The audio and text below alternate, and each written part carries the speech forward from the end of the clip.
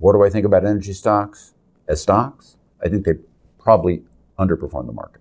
Why? I'm going to give you a couple simple rules. One, generally whatever did best during a bear market doesn't during the subsequent bull market. Generally what does best early in a bull market is whatever was hardest hit by categories. Whatever was hardest hit in a bear market typically bounces the most.